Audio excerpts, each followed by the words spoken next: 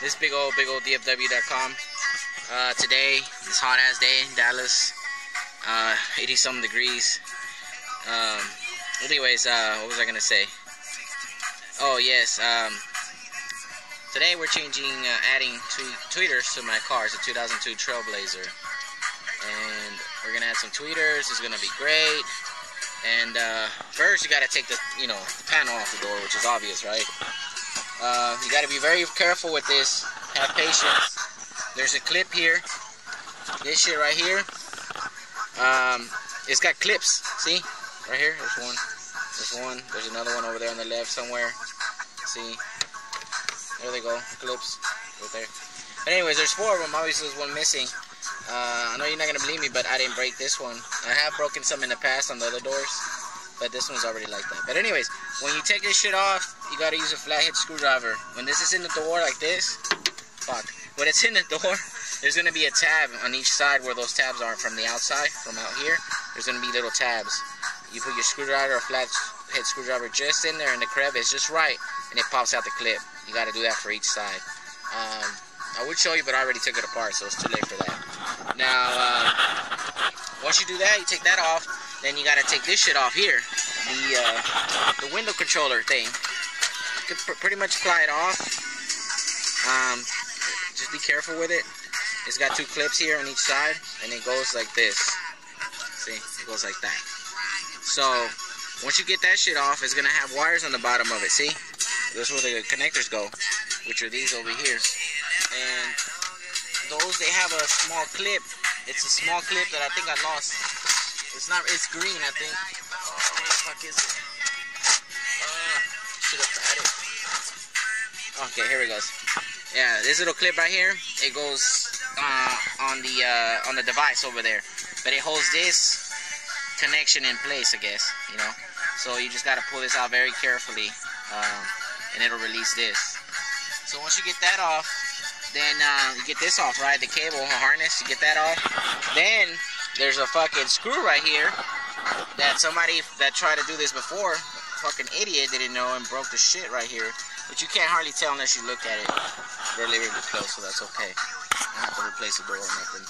And then there's a metal bracket here that they over tightened and they broke this shit here. I don't know why the fuck they did that, but it's a what size is that? It's a the screw is a what is this? Damn, hold on, let me see. It's fuck, can't even see. Oh, it's a 10mm. I guess it's just standard on these holes. Yeah, I used to drill to get this shit because it's hard to reach on this other screw there. We're about to, and I mean, just like a drill because it's faster. So you take that screw out, and then there's another screw in here. This is where you put your hand in here, to open the door or whatever, or jump in on and shit. There's another 10mm bolt that's in here. See, you see where my finger is? Fingering here? Well, anyways, it's in there. You can see it. Might not be able to see it now. But yeah, obviously it was a 10mm with an extension. Got that out. You get the panel off, and then we proceed. Once we proceed, so I took the speaker out because I wanted to check to see if the tweeter worked. That was already on there. To take the speaker clip off, it's similar to taking off the window controller and those little switches. It's got a white retainer clip here. I use a little screwdriver to get that off. It's this right here. Look. It wasn't that difficult to come off, but it came off. And the side screws here, where the speaker was being held onto, there's 3 of them. There's 3 of them, and these are, what size are those? Let's see. Look. What is this? A 9 and 32. So I don't know what the fuck that is in metric. Those measurements. So I don't know what that is in that, but it's a 9 and 32. So yeah, I took that off. So this is what it looks like when it's removed. See? It's this is like a little plastic holder thing shit. And I think this is like a 6.5 or maybe a 5 1/4 or something like that. I think it's a 5 1/4 actually. But yeah, so I'm trying to fucking see if this Twitter work. Twitter, whatever the fuck. So I cut up some wire, extra wire that I have, because I'm gonna use this wire anyways.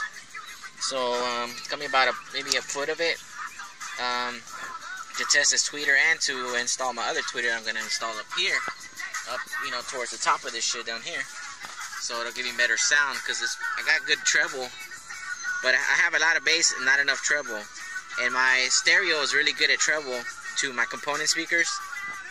A lot of treble, but not enough bass to them, because bass uses more power than treble. So obviously I'm not going to get enough bass in my components, but that's okay, because I want the treble here and just bass, my sub. So old school, I don't know. Maybe there's better ways to do it, but that's how I want it. So, we'll go from there. So I took this tweeter off. It was held on by pretty much like glue. I tested it and it's fucked. It has a little capacitor on there to meet, its power needs or whatever the fuck. But I took it out because to buy an original stock one of these would be more expensive than buying a high performance tweeter. I mean, it looks, I don't know, I have to look it up and research it, but usually the tweeters with the magnets on it are a lot way better than the cheapy ones that you buy, like the 2 for $5 or 2 for $10 at flea markets or whatever. Usually these are way better, but there's also ones that don't cause interference, so I don't know what the fuck, it depends on the tweeter and what you want out of it. But yeah, I took the bitch out, so now it looks like that, big ass hole right there. I don't know, I'm thinking about putting the other tweeter in there, but then I'd rather have the sound up here, not down in here, covered behind the trim. So I don't know, let's just continue. Alright, installation is the reverse of the removal. Everything back together, and installation is the reverse of the removal. And I forgot to connect these stupid ass connectors here in the back. I took them off while I was testing. Don't forget to take these off. In fact, if you don't have to, don't take these shits off. They go on the speaker. So I put everything back together. Once everything is good, I'll be done. I'll show you. I decided to go ahead and put the tweeter here because it's out of the way over there.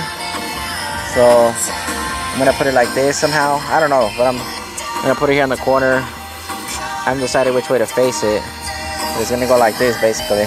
See? And it's good. I'm gonna double-sided tape.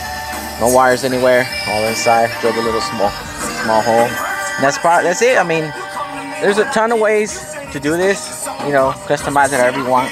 But this is how I did it. So, it is what it is. So you put everything back together. Put the two 10mm bolts back in there so the door won't fly off on you, the panels, and you're done. Thanks. Any comments? Leave them.